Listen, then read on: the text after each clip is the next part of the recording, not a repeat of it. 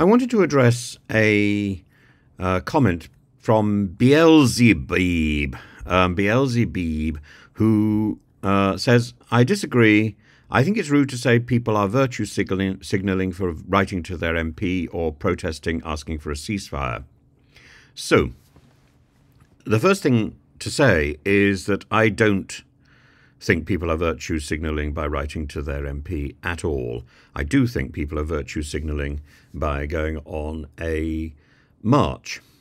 I don't think a march is useless. I think a march is a wonderful way to establish unity and camaraderie and to convince people, yourselves, of a purpose.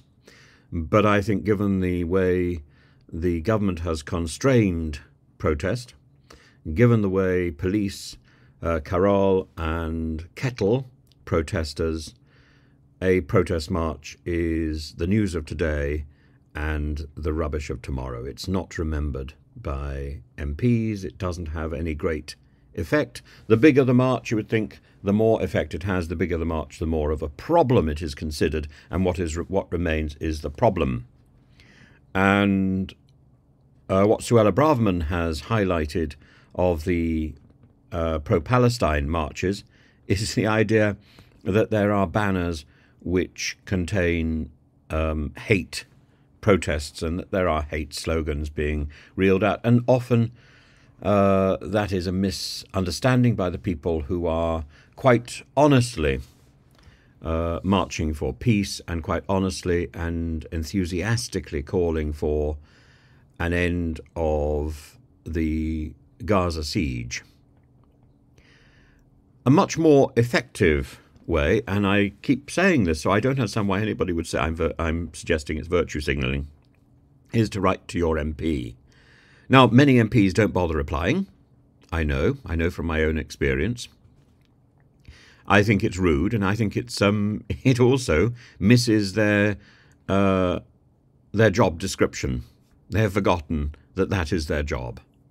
And there are many MPs who will write back, or at least their assistants will write back. Often it's a sort of form letter.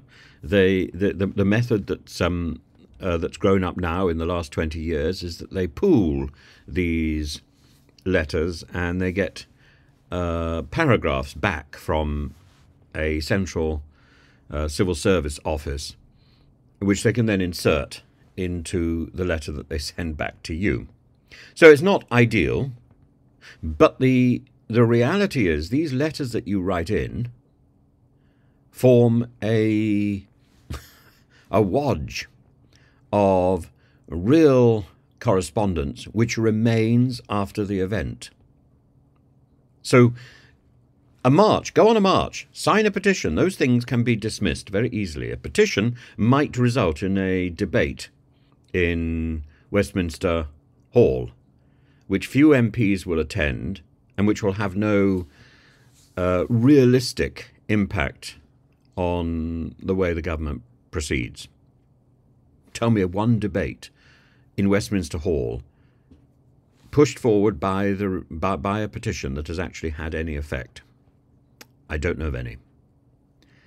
That I'm afraid does become virtue signalling. But a letter, you have no idea who your MP may become.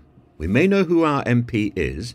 We may, for example, know what our MP's interests are. But as, for example, the MP for North Islington, for, I think, 32 years, he was an insignificant backbench MP, and suddenly he is the leader of the opposition, Jeremy Corbyn. That is remarkable. And Jeremy Corbyn has a reputation of being one of the more active constituency MPs. I know that Jeremy Corbyn answers his mail. And so the issues that you raise, and in fact, do you remember the way Jeremy Corbyn used to do Question Time? He used to talk about issues raised with him by constituents. How? Well, sometimes by surgeries, but those surgeries would have been preceded by correspondence. And so it would be absurd for me to suggest that writing letters to your MP is virtue signalling. I think that is the way forward.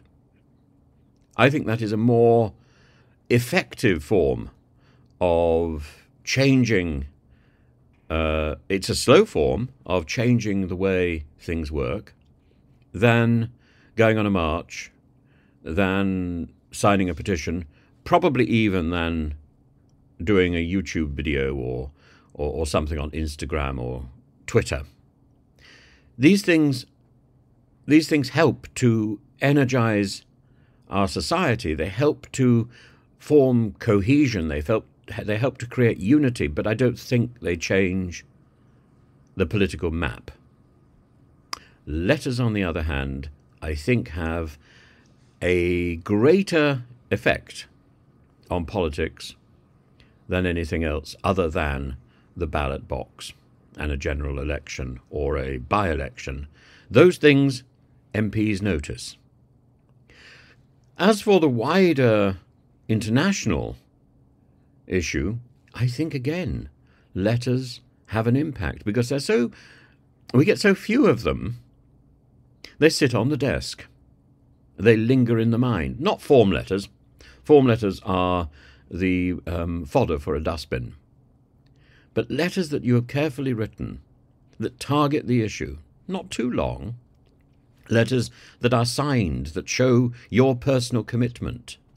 And letters to people in this country, letters to people in other countries. They linger. They linger. And they have an effect. I was very surprised when I was involved in a court case, an international court case, and in the early days of the issue, I had sent many letters to the president of that country, to the prime minister, to members of the political parties, and so on. And I was slightly disappointed. I didn't get very many replies. But when I got the legal bundle through the help of, oddly, David Cameron, some of my letters were contained in that legal bundle. So they had gone into the system. They had gone into the system. And those letters were accompanied by translations. And that demonstrates, does it not, how efficacious, how important is that old habit of letter writing. It doesn't matter whether you type it out. It doesn't matter whether you do it by handwriting.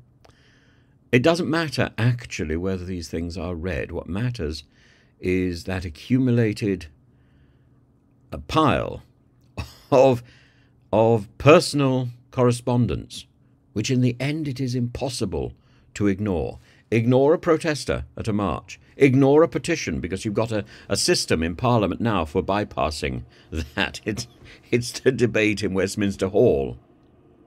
But you can't ignore correspondence without being called lazy or discourteous. And heaven knows you've heard me tell you on many an occasion that Nadine Dorries couldn't be bothered to do her work. That's because she couldn't be bothered to answer her letters. Lazy, discourteous, and not doing her job.